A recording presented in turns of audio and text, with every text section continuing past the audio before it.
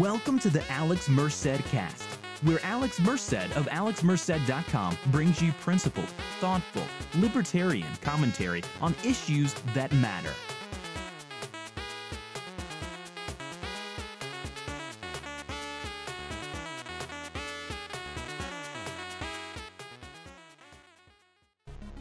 Let me tell you guys about the great services over there at Amazon.com. Not only is there Amazon Prime, which gets you 2-day free shipping, along with a host of media and music that you can access through your Prime subscription, but you can also subscribe to Audible and get cool audiobooks and get a free audiobook every month, along with Kindle Unlimited. It's like the Netflix for ebook. You can read as many ebooks as you want every month for a monthly subscription.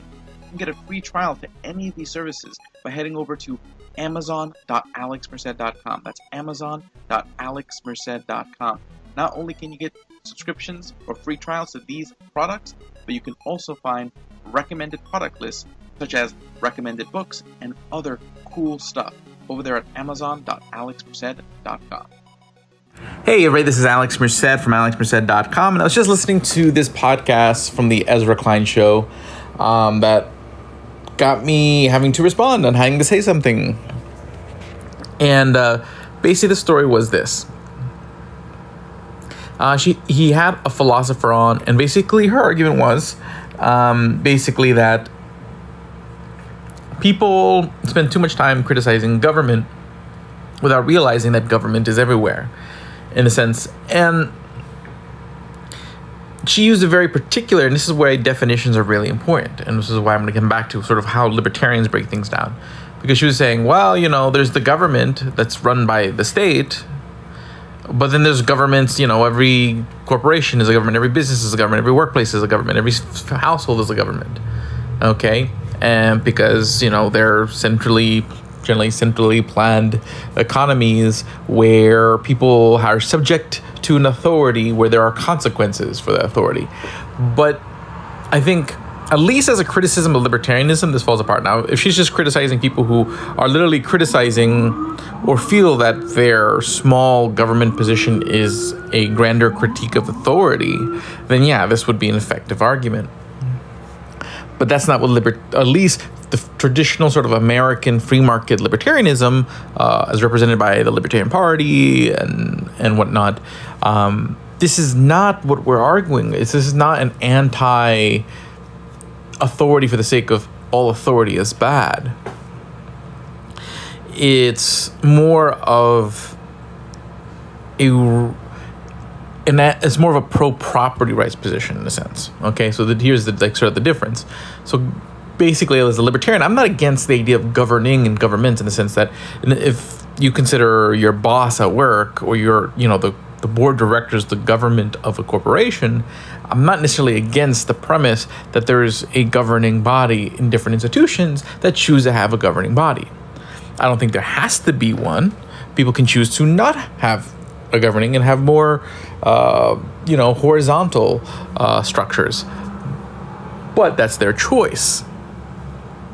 Okay? What libertarians have a problem with is with violence. So in the sense that a state, so usually what we think of government is really sort of the government that's attached to a state. The state being sort of a territorial monopoly on violence. Meaning, okay, the only people who really have the authority to pull out a gun and shoot someone without consequence is the state. Okay, at the end of the day, if the government wanted to just shoot you, they can just shoot you and there's no consequence. There's no one who polices the state because the state has that authority over violence. So, the deepest of libertarians challenge that fundamental monopoly, that fundamental sort of monopolization of violence. That's not all libertarians, but essentially, if you keep following the logic down the road, that's kind of where you eventually end up at. So it's not that you have consequences when you run afoul of authority. So in the sense that if my boss decides to fire me, that's not the same as the state killing me or robbing my property. Because in a sense, what they've done is take something that is mine. Okay, this is where we start getting to that sort of pro-property rights thing. To initiate violence on someone, you're violating the property rights. And then initiation of violence could come in the form of hurting you physically, okay, or physically taking your stuff, or destroying your stuff, okay, or violating your body. These are all things where someone has exercised violence on someone else, okay? When a boss fires you, they have not taken your stuff, they have not hurt your body. Now, you may be in a tough position, you may be in a situation that is worse than the situation that you was before, but the ability for someone to make a decision in society should not be predicated on whether that decision puts you in a worse position, okay? Or else everybody would be kind of paralyzed from making decisions because they'd be spending too much time thinking, okay, who am I putting off in a worse position? That's different, okay? Saying that someone is worse off is different than saying that someone has had violence acted upon them, okay? Now, well, libertarians want more people to be better off. I want more people to have educations. I want more people to have jobs. I want more people to have health care. There's a fundamental difference between saying, oh, okay, well, the government should be involved because of an employer fires you, you may not have the income that your employer provided you. That is to me a step too far versus saying, okay, there is a problem when the government confiscates your stuff because you didn't voluntarily give up your wealth, or you didn't follow the rules or file the right paperwork, that they came in and confiscated your inventory, or they separated your family, or killed you, sent you to war. These are much, much, much sort of different things, because again, there is something that's yours that's taken. In all other institutions that are not the state, where they do not have the authority of violence, they can't just take your stuff. They cannot just hurt you. So all they can do to exercise authority is to withdraw things that are theirs. Okay, in the same way that if you are dating someone, okay, so if I were dating with someone and they were upset with me and they decided to withhold affection from me until I made things right, yes, I'm now worse off, but this does not mean that we should try to create an egalitarian system where basically people don't have the authority to withdraw affection. That doesn't compute. So in a sense that I'm worse off, but nothing was taken that was mine. Okay, my partner's ability to provide affection and love and things like that was theirs, and that was theirs alone. Okay, and I only enjoyed it because they were willing to share it with me. And they would only continue to share with me unless the transaction is mutual and beneficial. Same thing with work. Now, yes, there are disparities of sort of what people bring to the table that creates power imbalances. So in a sense that, hey, if you are a low-skilled laborer who's easily replaceable because the job that you have is a job that many people can do. Okay, and two, because of your low skills, there aren't many other jobs you can do. Okay, then the company or the employer is going to have more power in that relationship. It's not because they're inherently more powerful, but it's because you are in a position where you have less leverage. Okay, this is sort of the nature of just negotiations between businesses. There's oftentimes one party who may have a little bit more leverage than the other. Okay, and this is kind of how things play out. There's no way you can just eliminate these sort of imbalances without exercising violence. And that's essentially what a lot of egalitarians say. The state should use its power, use its violence to coerce people into behaving ways that theoretically balance out the power. The problem is the people who have to enforce those dictates, who have to enact those dictates at the state, are also people who tend to have an imbalance of power and oftentimes end up using those levers to just further those imbalances of power.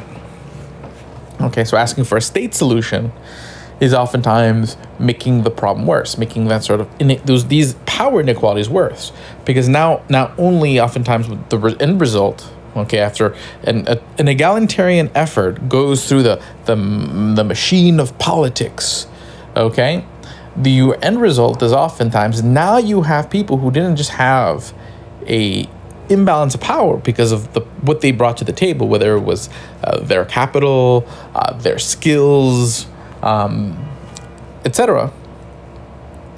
What they brought to the table, but now they also have the force of the state that they can use to their will. Because again, people are going to sit there and shape those efforts and play those wills, and the people who already have the imbalance of power are going to already have the imbalance of power to influence it to their ends and increase that imbalance of power. So in that case, you really, the best thing you can hope for is a world where the imbalance of powers are restricted to only the things that are yours, only restricted to your property, your wealth, okay? Because that is something that people can accumulate. So if I'm that low-skilled wager, I can attain more skills. It is not easy. It is not hard. It requires sacrifice, and some people are going to be in a better position to do that than others. If you're someone with 3 kids and a wife, or a spouse, and it's going to be a lot harder for you to sit there and say, hey, I'm going to go retrain for another job. Okay, it doesn't mean it's impossible. Okay, you may have to work the job and then spend some time training even after work. Okay, which may mean less time with your kids, which, that there's a cost in that as well. There's costs. That's the reality of life, that all decisions come at a cost. And you have to decide sort of the benefits weigh the costs. Okay, a libertarian world doesn't mean that the choices you make, a free world doesn't mean that your choices from a choice, 2 good choices that you think are better. And this is kind of where I get the vibe that a lot of egalitarians come from, that unless both choices result in a place that you're all right or you're good, then it's if there's a choice where there's only one choice that makes me less bad and another choice that makes me really bad, then that's not really a choice. Okay, so in this case, if people have bad choices, then the government should come in there and say there's no choice at all, because we theoretically can give you a non-choice that's better than the choices that you had. And I just don't buy that. I mean, mainly for the political reality that, of just the political process and who influences the political process. Regardless, you could reform money and politics all day, every day, and you're still going to have the same imbalances. You're going to still have the same people influencing it, because they always can find a different way to have the same effect. They're always going to have something more to influence those who now have power over the resources of others. Okay? And then everything is relative. Okay? So basically, maybe your employer at a medium-sized business has more power over you, but someone at a large-sized business has more power over that medium-sized business. So depending on the particular social arrangement you're looking at, who the victim is and who is the oppressor may look very different. One person's oppressor may be oppressed by someone else. So when you start looking at it that way, you start coming to this conclusion where you start having to intervene in every social interaction that's nonsensical, instead of at least trying to limit these imbalances to the scope of what one is able to attain. And no, not everyone attains things in the fairest of ways. Okay, but sometimes what people think is unfair is not necessarily unfair either, in the sense that, okay, inheritance or whatnot. There are unfair things like rent seeking, which is again generally using the state to bend business arrangements to your will or bending institutions to your will. But that comes down to what libertarians want, to limit sort of these imbalances too. But the idea is to get violence out of the equation, because once you introduce violence, then people's power is not just limited to their property and their body. It's now can be expanded to the property and bodies of others. I mean, this is what we see when people use governments to fight their wars and whatnot. That's really what libertarian is getting at fundamentally. Okay, and anyone who tries to paint this whole authority angle from a broader angle, yes, when you paint it in that broader angle, you can come to different conclusions, but then you're not getting at the fundamental critique of sort of mainline free market American libertarianism. And I do note that because there are different strains and different types of ideologies that the word libertarian has been associated with around the world, across history. So right now I'm really kind of talking about sort of American Libertarian Party libertarianism. Okay, property rights, free market, free individuals, free movement of people, capital, goods and services, libertarianism. Because the idea is that when you free people, not just free individuals, but you free goods, you free services, you free capital, you free everything, then there's always the possibility, the hope of an alternative. If one institution is too oppressive, or one individual is too oppressive, if people at least have a nominal choice, they can always take what choice is always possible to sit there. If a good choice isn't available now, at least you are free to create new choices. Or someone may create something that'll provide you with a new choice. That possibility is always there when people are free, okay? And everything can move. Because then you can move somewhere where there may be more opportunities. You might be able to invest somewhere that'll provide you with more wealth or create something more valuable to society. You can always choose to educate and train and shift the career that you're into if you're free, or again, find that better opportunity in another place. Or, you're free to create those alternatives if those alternatives don't exist. Problem is, we're always looking at it in that moment. So in this moment, my choice may be I have to work this job or my kids starve. But that doesn't mean that's going to be my choice tomorrow. Okay? In a libertarian world, I can start taking actions that'll eventually give me other choices. Okay, I can go hop on something like a Udemy or a Skillshare or YouTube, which is free, and find all sorts of free courses.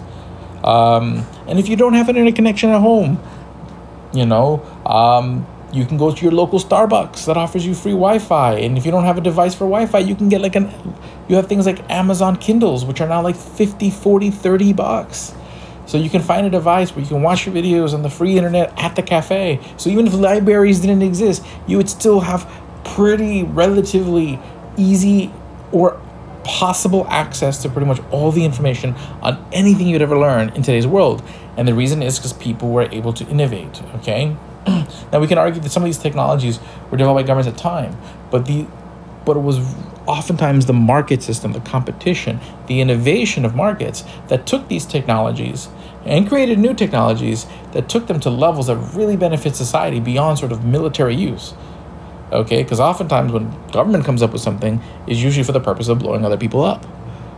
And then when you give it to normal people, we're like, well, we're not, your average daily person, your average consumer isn't looking to blow stuff up, but to buy stuff, learn stuff, actual peaceful, life benefiting, societal benefiting things, not blowing people up.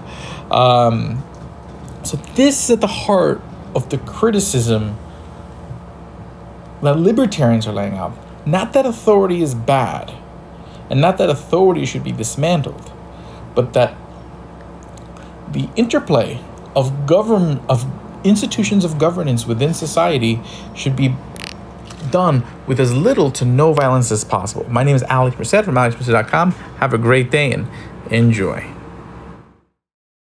Thank you for listening to the Alex Merced Cast. Learn more at alexmerced.com, libertarian101.com, and libertarianwingmedia.com.